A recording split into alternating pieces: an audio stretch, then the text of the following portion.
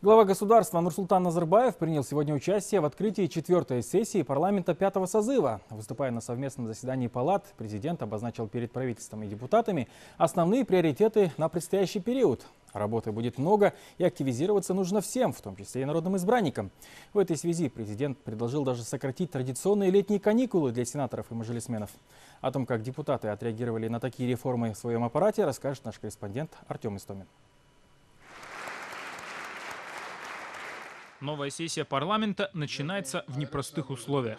С такими словами глава государства обратился к депутатам на открытии 4-й сессии. События в Украине, всевозможные санкции, геополитические риски – все это вносит в мировую экономику существенные коррективы.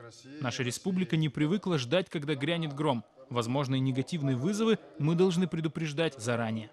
Сегодня необходима слаженная работа парламента и правительства, чтобы умело воспользоваться открывающимся окнами возможностей. Одна из главных задач, связанных с вхождением Казахстана в 30-ку развитых стран, а эта цель всегда перед нами будет стоять и остается, продолжение административной реформы, создание эффективной системы госуправления профессиональным и компактным аппаратом. Процесс реформирования правительства не ограничивается одним лишь сокращением ведомств. В основе более глобальные задачи. Нурсултан Назарбаев разъяснил, что теперь министерствам необходимо передать компетенции по принятию подзаконных актов, а комитетам предоставить полномочия по принятию решений. Акиматам можно передать функции, которые более эффективно исполняются на уровне регионов, к примеру, оказание услуг населению в сфере теплоснабжения. Будет трансформирован комитет по оплате медицинских услуг, и вместо него с 2017 года в стране появится фонд обязательного медицинского страхования. Все это делается для более эффективной работы госаппарата и устранения бюрократии. Очень много ступеней выполнения поручений и документов. Снизу вверх 8 ступеней, потом снизу вверх обратно 8 ступеней. Бумаготворчество увеличилось в 3-4 раза. Все министерства свои полномочия выполняя не берут на себя ответственность, передают вверх, на заседание правительства. Правительственные решения готовятся, потом выпускаются документы, потом начинается выполнение. Вот. Результат проведенных реорганизаций должно привести к тому, чтобы в министерствах заканчивались все вопросы, касающиеся их полномочий. Задача правительства – четко выполнить эту задачу. Все, что может делать на местах, передать туда. Не дублировать, не сохранять и в министерстве, и в местных органах одной и той же функции. Масштабных реформ в законодательстве требует и главная цель Казахстана по вхождению в 30-ку самых развитых государств. Нурсултан Назарбаев обозначил перед парламентариями направление их будущей работы. Первое – это завершение процесса принятия кодексов нового поколения – предпринимательского и гражданского процессуального. Следующим эффективным шагом станет разработка до 1 апреля 2015 года единого закона об арбитраже. Будут значительно расширены услуги, предлагаемые электронным правительством. На 50% сократится количество разрешений. Кроме того, уже со следующего года произойдет максимальное упрощение таможенных процедур. Это позволит существенно снизить затраты отечественных предпринимателей. При проведении реформы мы не должны забывать о повседневных проблемах, с которыми сталкивается население. Считаю необходимым провести ревизию законодательства, максимально сузить требования о нотариальном заверении документов.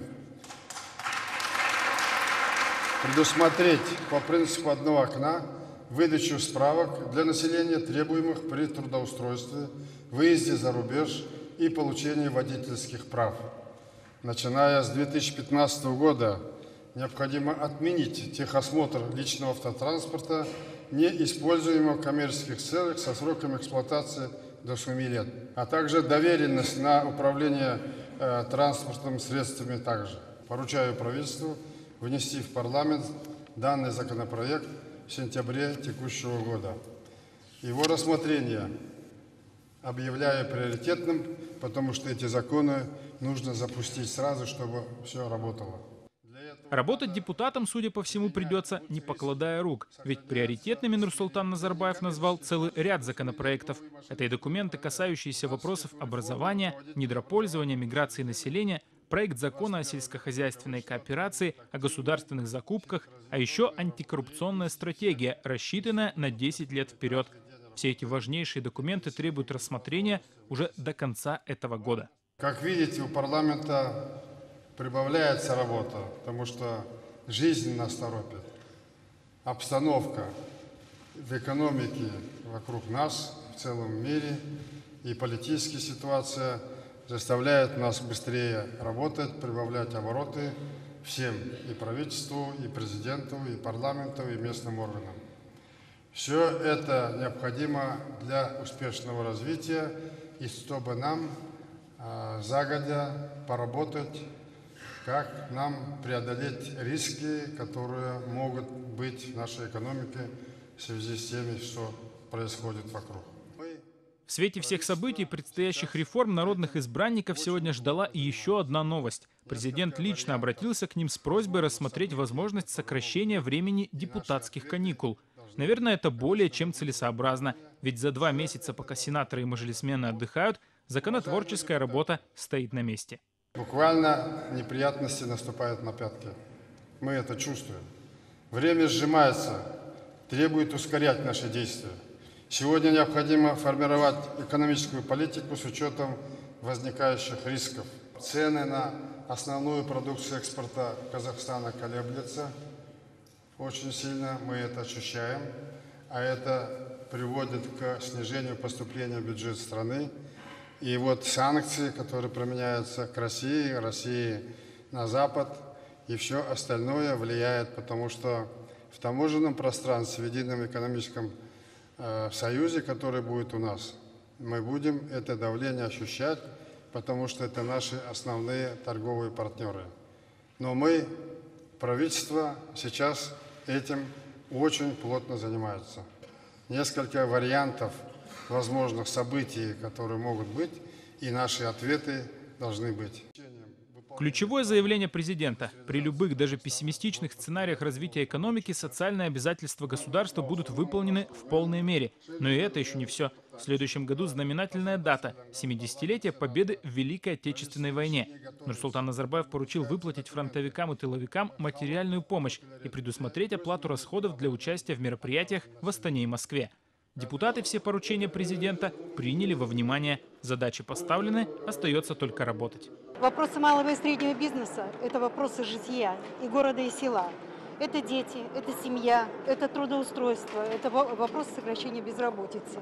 И, конечно, вопросы разрешительных документов. И то, что сегодня глава государства озвучил, что будет внесен новый законопроект о государственных закупках.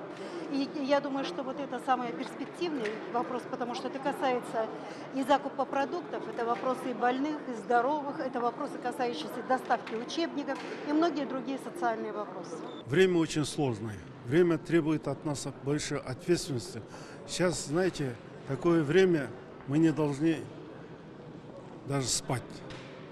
Это можно так говорить. По этому поводу президент предложил депутатам, чтобы сократить дни каникул. Я с этим согласен, потому что мы депутаты, мы представители народа, мы призваны служить народу, государству. По этому поводу мы всегда готовы. Уже сегодня новые депутаты Верхней и Нижней палат парламента, положив руку на Конституцию, принесли присягу на верность народу Казахстана. 4-я сессия парламента открыта. Впереди народных избранников ждет интересная работа. А еще выборы в Сенат, который будет обновлен практически на 1/3. Артем Истомин, Айдос Медельбеков при поддержке телерадиокомплекса президента из Астаны.